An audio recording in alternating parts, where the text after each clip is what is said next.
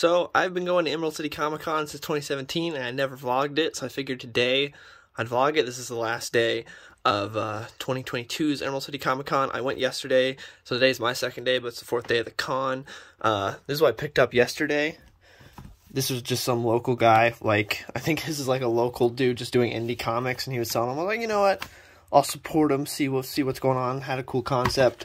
Nottingham, which I picked up all because Wes from Thinking Critical had suggested me a while ago. He sung its praises, and I'm a big Robin Hood fan, so that looked cool. And then all this I got for 30 bucks. That's my favorite part about going to conventions, is getting cheap trades. So all these, 30 bucks for just these 5 books total, which is like awesome, because anywhere else that'd be so much more money. It'd be 30 for just one of these, so I was happy about that. But yeah, we're about to go. Well, I'm about to head out. Gonna drive down to the light rail station because I don't want to park in Seattle. It's messy because I got new bookshelves and I'm reorganizing everything. Also, I'm just messy in general, but that's the excuse I'm going with right now. I got new bookshelves, and so I'm reorganizing everything because I used to only have that one single bookshelf, so I'm like reorganizing everything very slowly. But this is this is how we're going to Emerald City Comic Con, and it's time to drive.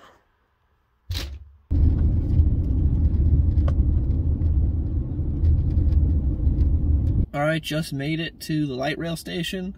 Now I'm parked. I'm going to go into the light rail and ride it down to the Westlake Center. And the goal now is to just not get stabbed by a homeless person high on fentanyl. So we'll see how that goes. Yeah, so it's just like, I don't know, it's like maybe a 30-minute ride until we get to Seattle and then actually get into the con. So, let's go. Also, I'm filming this on my phone, as you could probably already tell, because I didn't feel like lugging my camera for all this, so sorry if the quality's bad or if the audio quality or anything like that bad, but it is what it is.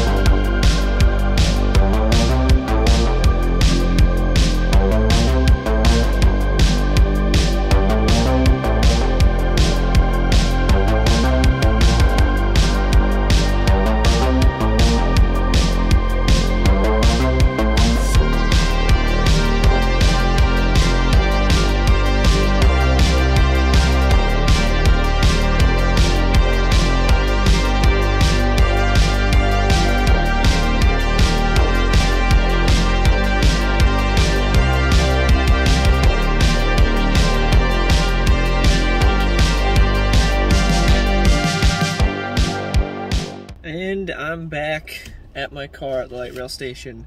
I was at Emerald City Comic Con for about 2 hours because I was there all day yesterday, so I knew I wasn't going to be there long today. Wasn't any like panels or anything I wanted to see. There wasn't really any creators this year I wanted to see. Chris Claremont was there, but I'd already met him before.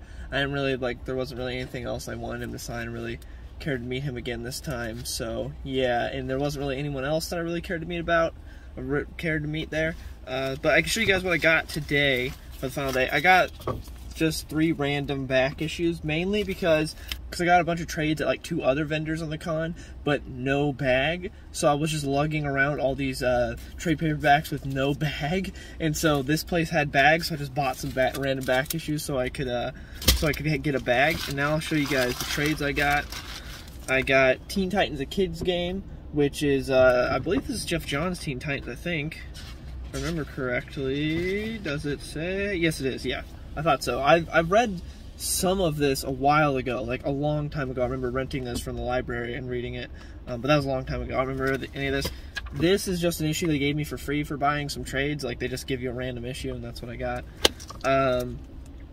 Ultimate Spider-Man Volume 1, because this was $5. They had trades 50% off, and see it's 10 bucks. So I got this for 5 bucks.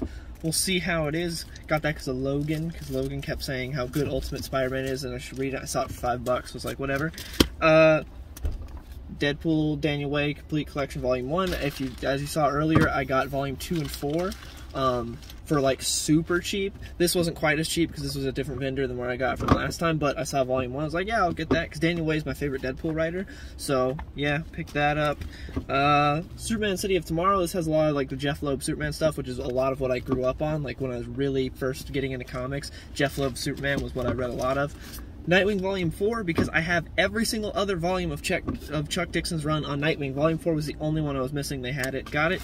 And then last is Something's Killing the Children. I've been meaning to read this for a while, but I couldn't ever get the first issue. I couldn't find it. Like, I could never find the first issue. I heard it's really good, and they had the first volume there, so I was like, screw it, I'll pick that up. But yeah, that's my pickups for Emerald City Comic Con. I think the only thing I didn't show you guys was from yesterday. I picked up almost every issue of Crisis on Infinite Earths, except for issue 7 and 11, because they didn't have, not 7 and 11, 7 and 8, because they didn't have those. But I picked up every other issue, because I was like, oh, I don't have Crisis on Infinite Earths. So I was like, why not pick it up in issues? That would be cool. But they didn't have all of them, so that was a little upsetting. Now I gotta go hunt down 7 and 8, which I couldn't find today either. So a little upset there, but I can go on like eBay or something. But yeah, that's pretty much it for the con. I'm horrible at vlogging. There's not really anywhere I could have like stopped to like talk during the con, because it's just like loud and you know, you're just walking the whole time. But yeah, hope you guys enjoyed it, and I'll see you later.